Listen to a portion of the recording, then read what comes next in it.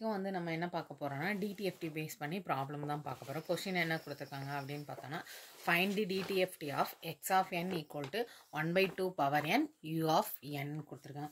u of என்னன்னு கொடுத்துட்டாலே நமக்கு limit வந்து எதுலேருந்து எது வரையும் தான் 0 to இன்ஃபினிட்டி வரையும் தான். ஓகேவா? இப்போ DTFTக்கான ஃபார்முலா எழுதலாம். DTFT equal to X of e power J omega equal to summation n equal to minus infinity to infinity x of n e power minus j omega n. இப்போ x of n க்கு பதிலா நம்ம என்ன substitute பண்ணோம்? 1/2 n.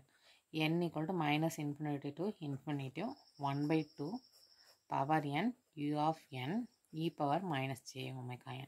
இந்த u of n என்றது நமக்கு என்ன தெரியும்? ஸ்டெப் சிக்னல் தெரியும். அப்போ லிமிட் என்ன வரும்? summation n equal to 0 to infinity. அப்போ u of n க்கு பதிலாக 1 சப்ஸ்டியூட் பண்ணால் சிமிலராக 1 வந்து எதோட மல்டிப்ளை பண்ணாலும் அதே வேல்யூ தான் வரும். அதனால நம்ம என்ன பண்ணுறோன்னா அதை அப்படி எழுதிக்கிறோம். 1/2 power n into e power minus J omega n. ரெண்டுத்துலையுமே பவரில் n இருக்குது. அப்போ வந்து அதை காமனாக எடுத்துகிறோம். Summation n equal to 0 to infinity. இதை எப்படி எழுதலாம்? E power minus J omega divided by 2 power n. ஓகேவா? இப்போ நார்மலாக நமக்கு ஃபார்முலா தெரியும்ல, அந்த ஃபார்முலா படி எழுதணும்னா infinity X power n equal to என்னது 1 டிவைடட் பை 1 மைனஸ் எக்ஸ். அந்த ஃபார்முலா படி எழுதணும்னா இங்கே என்ன வரும்னா 1 divided by 1 minus e power minus J omega divided by 2ன்னு எழுதலாம். இல்லைனா இதை வந்து எப்படி எழுதலாம்? 1 divided by 1 minus 1/2 e power minus J ஒமேகான்னு எழுதலாம்.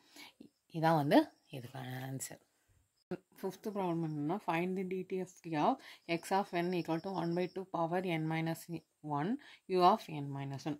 இப்போ u ஆஃப் n மைனஸ் 1 கொடுத்துருக்காங்களா? அப்போ நமக்கு லிமிட் எதுலேருந்து எது வரையும் எப்படின்றத எப்படி ஃபைண்ட் பண்ணுவோம் அப்படின்னு பார்த்தோன்னா, n மைனஸ் 1 ஈக்குவல் டு 0. அப்போ n ஈக்குவல் டு 1. அப்போ என்னோட வேல்யூ வந்து எதுலேருந்துன்னா 1 to இன்ஃபினிட்டி வரையும். ஸோ லிமிட் வந்து என்ன?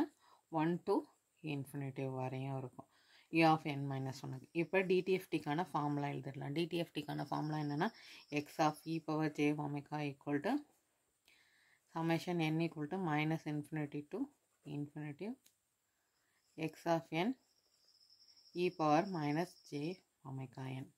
இப்போ வந்து நமக்கு என்ன வரும்? Limit summation n equal to limit வந்து n equal to 1 to infinity u of n minus 1ஓட value வந்து 1 வந்துடும். எப்போ நம்ம லிமிட் வந்து சப்ஸ்டியூட் பண்ணுறோமோ அப்போ. ஓகேவா?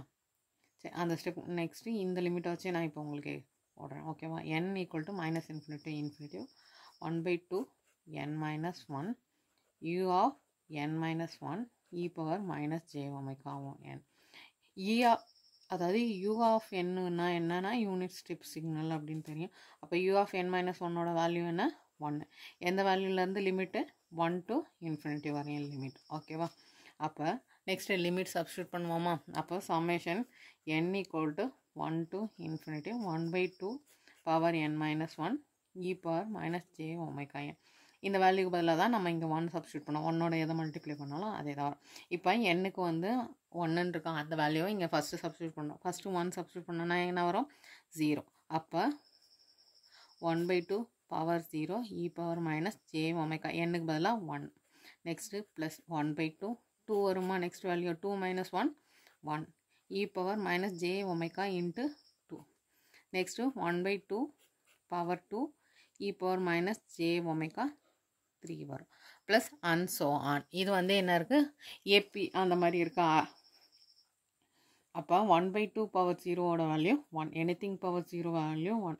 அப்போ இங்கே என்ன வரும்? E power minus J omega plus next 1/2 into e power minus j omega 2.